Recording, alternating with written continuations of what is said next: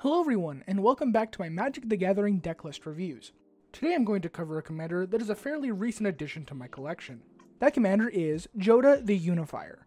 Jodah the Unifier is a 5/5 human wizard for Wooburg, white, blue, black, red, and green that says, legendary creatures you control get +X/+X, where X is the number of legendary creatures you control. Whenever you cast a legendary spell from your hand, exile cards from the top of your library until you exile a legendary non-land card with lesser mana value. You may cast that card without paying its mana cost. Put the rest on the bottom of your library in a random order.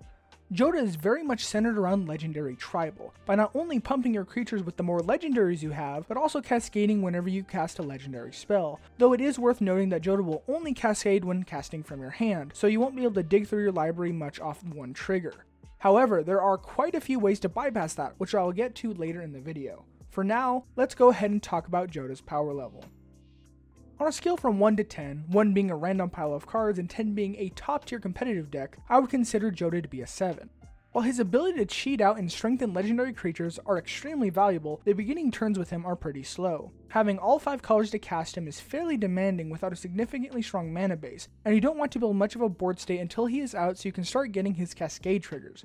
Because of that, if your opponents are able to go off early on or can keep Jodah off the board, you'll have a much harder time trying to find the cards you need to set yourself up for a win. Though, with sufficient ramp, we should be able to get him onto the board around turn 4, even turn 3 if we get lucky enough with our card draw. And without further ado, it's time to discuss the cards in the 99.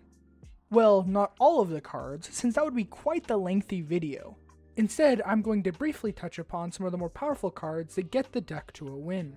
Starting off, we have the actual win conditions, which give the deck a direction to head in terms of board state. At the most basic level, we just want to use Jodah's static ability to buff all of our legendary creatures, so that we can drain our opponent's life totals through combat damage.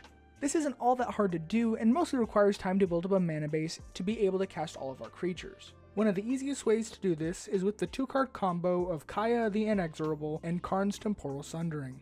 Kaya's -7 ability gives you an emblem that says, at the beginning of your upkeep, you may cast a legendary spell from your hand, from your graveyard, or from among cards you own in exile without paying its mana cost. Then, all you have to do is cast Karn's Temporal Sundering, which gives you an extra turn and exiles itself. After that, on your turn's extra upkeep, recast Karn's Temporal Sundering using Kaya's emblem. From there, you will have infinite turns and ample time to cast enough creature spells to attack your opponents with. However, there are times when combat damage may not be enough. Let's say your opponents had something like a recurable Spore Fog on the battlefield, which would make combat damage useless. To bypass this, we have Jace, Wielder of Mysteries. Jace's loyalty abilities can provide some card draw, which is nice, but it's his triggered ability that we are concerned with. It says, if you would draw a card while your library has no cards in it, you win the game, instead of losing it. Rather than using those extra turns from Kaya and Karn to build an army, you can instead just pass each turn, drawing each card in your deck one by one until you eventually run out and Jace's trigger goes off. If you can't make your opponents lose the game, why not just win instead? And now that we have the deck's win conditions outlined, we can go over some of the cards that can help us get to them. First, we have some great card draw from creatures like Jodah, Weatherlight Captain, Shanid, Sleeper's Scourge, and Vega the Watcher. Both Jodah and Shanid trigger off of casting legendary spells, with Shanid also triggering off of legendary lands, and Vega will trigger whenever we cast anything, like legendaries, from exile. Next, we have some copy shenanigans with Sakashima of 1,000 Faces and Kadric's Soul Kindler. Both offer ways around the infamous legendary rule, which is always great to have when most of the deck is filled with legendary creatures we might want to copy. Sakashima also ETBs as a copy of any creature we control, with the best target usually being Jodah himself. Kadric, on the other hand, creates a token copy of other legendary permanents that enter the battlefield, with the only drawback being that you have to pay 1 colorless to activate the ability, and they get exiled at the beginning of the next end step. However, with a sufficient supply of mana, it wouldn't be all that hard to build an instant army, seeing as how both of these cards can make all of our legendary spells much more worthwhile to cast. After that, we have some graveyard recursion with cards like Kethis, the Hidden Hand, and Radadrabic of Urborg. Kethis reduces the cost of our legendary spells by 1 colorless, and by exiling 2 legendaries from our graveyard, the rest of the legendary cards there can be played as normal, which is a great way to recover from something like a board wipe. Radadrabic makes token copies of any of our legendary creatures that die, though the copies we make are non-legendary. And when these 2 cards are used together, your opponents might find it hard to keep any of your creatures off the board for long. Up next are 2 very powerful mana rocks. Those rocks are Relic of Legends and Honor Worn Shaku. Relic of Legends is basically a command sphere, except you can tap other legendary creatures to untap it. In essence, all of your legendary creatures become mana dorks, except they can tap without haste, since Relic of Legends is the one making them tap. Honor Worn Shaku is very similar to Relic of Legends, with two key differences. First, it only taps for colorless mana, but it allows you to tap any legendary permanent you control. This includes stuff like planeswalkers, artifacts, and enchantments that normally don't care about being tapped or untapped, so there's no real drawback for getting a bit of colorless mana. The best part about these cards is their synergy with Jodah, since whenever you cast legendary permanents, those permanents become fuel to cast even more legendary spells. In a deck like this one, these mana rocks are often more useful than even Sol Ring. Another great category of cards are utility creatures. These are creatures that have an activated or static ability that generally helps the deck get to its win conditions. It includes Emil the Blessed, Sisay Weatherlight Captain, Samut, Voice of Dissent, and Urabrask the Hidden.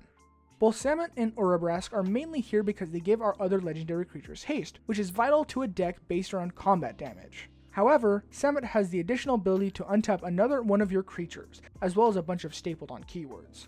Urabrask makes your opponent's creatures enter the battlefield tapped as well, which can vastly slow them down. Emil has an activated ability that flickers your creatures, which is great to protect from removal, reuse tap abilities, and in the case of Kadric, make a bunch more legendary tokens. Sisay's activated ability allows you to search your library for any legendary permanent and put it directly onto the battlefield, with the only restriction being its mana cost has to be less than her power. However, this restriction almost never affects gameplay. For one, she gets +1/+1 for each color among other legendary permanents you control, and Jodah's first ability pumps her even further. Even if you only had Sisay and Jodah on your battlefield, Jodah is all 5 colors, which immediately makes Sisay a 7/7. And with Jodah's ability, both creatures get an extra +2/+2, which makes Sisay a 9/9. The highest mana cost for a legendary permanent in the deck is Avacyn at 8, so there won't be any trouble tutoring out whatever you want with Sisay's ability. Lastly, we have the extra triggers category. This category is comprised of Oath of Teferi, Strionic Resonator, Harmonic Prodigy, the Peregrine Dynamo, and Rings of Brighthearth. Strionic Resonator and Harmonic Prodigy synergize great with Jodah, since you could end up cascading 3 times off of a single legendary spell. The Peregrine Dynamo can copy either triggered or activated abilities, but it has to be from a non-commander legendary source, which means it could get you an extra permanent from Sisay or even double loyalty abilities. Rings of Brighthearth only triggers off of activated abilities, but just like the Peregrine Dynamo, there's a variety of uses that can get you closer to your win condition, especially with triggering Kaya multiple times. And now, the card that is actually centered around Planeswalkers, Oath of Teferi. Oath of Teferi outright allows you to trigger loyalty abilities twice a turn, rather than only once. I'd just like to add that there are infinite combos out there that use Oath of Teferi, but in this deck it is strictly an enchantment that gets a little more value from our Planeswalkers. Even then, it is an extremely powerful card. Now that we've gone through most of the deck's important players, let's talk about some upgrades you might want to add to the deck to make it even better. Esika, God of the Tree, or the Prismatic Bridge is a great one, since it either makes your legendary creatures mana dorks like Relic of Legends, or gives you a free creature or planeswalker from your library on your upkeep. Captain Sisay tutors any legendary card to your hand, which can make it really easy to put together a strong board state early on, especially since you could potentially copy her trigger with cards like the Peregrine Dynamo and Rings of Brighthearth that I mentioned earlier. If you want even more value, creatures like Chulane, Teller of Tales, and Kenrith the Returned King are never bad includes. I don't normally include lands in this segment, but I feel that a 5-color commander like this needs a strong mana base to function well. Any of the fetch lands or shock lands would immediately make this deck all the better, but many fixers like the World Tree, Dryad of the Elysian Grove, or Chromatic Lantern would be just as good. There are any number of other legendary creatures that you could add to this deck for even more value, but these are just my personal picks to add to an already amazing deck. With the logistics of the deck out of the way, I'd like to talk about my personal thoughts on the commander, Jodah, and why I decided to build around him. Whenever I built a deck in the past, it was always because there was an archetype of play within Magic I wanted to explore, and I would find a commander that fit that playstyle. With Jodah, however, it was very much an impulse build. I was looking at spoilers for Dominaria United on Reddit, and that stained glass showcase art of his caught my eye.